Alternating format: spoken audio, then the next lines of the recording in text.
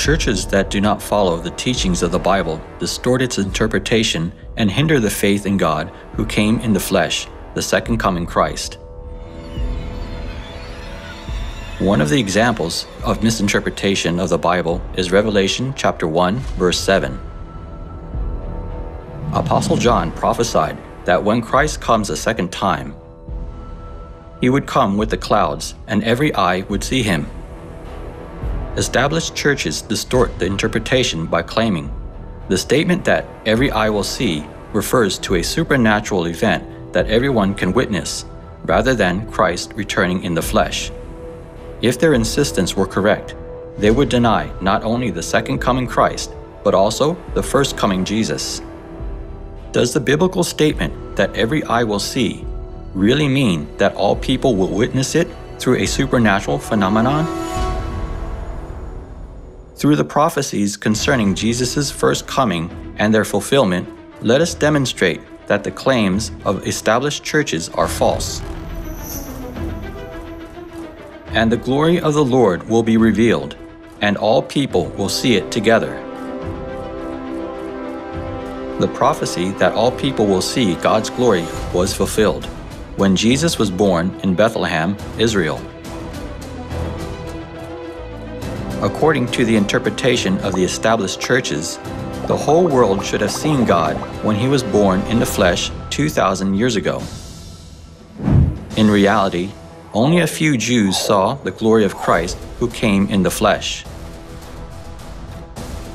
Are the prophecies of the Bible wrong, or is Jesus not the Christ? If they forcefully interpret the prophecies of the Bible without realizing them correctly, they will deny the Bible and even deny Christ.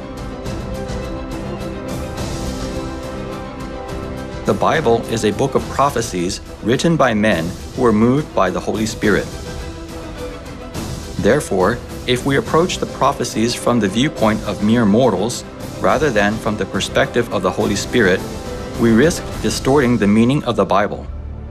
2,000 years ago, the religious leaders who claimed to know the Bible crucified God who came in the flesh.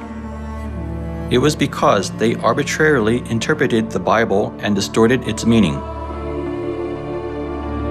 It is the same in this age. The established churches claim that Jesus cannot come in the flesh because everyone on earth must see him, but in reality, they are distorting the Bible. Just as the prophecy that everyone will see God's glory at his first coming does not imply that all people on earth will witness it, the words in Revelation chapter 1 verse 7, "Every eye will see," does not mean that everyone on earth will see him. It means that he would come in the flesh so that anyone could see him. From Genesis to Revelation, the Bible prophesies that God will come a second time in the flesh to save mankind.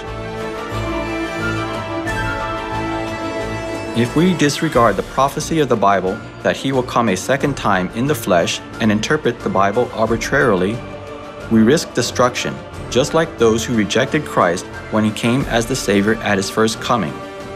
Therefore, it is wrong to insist that Jesus cannot come in the flesh because every eye will see him.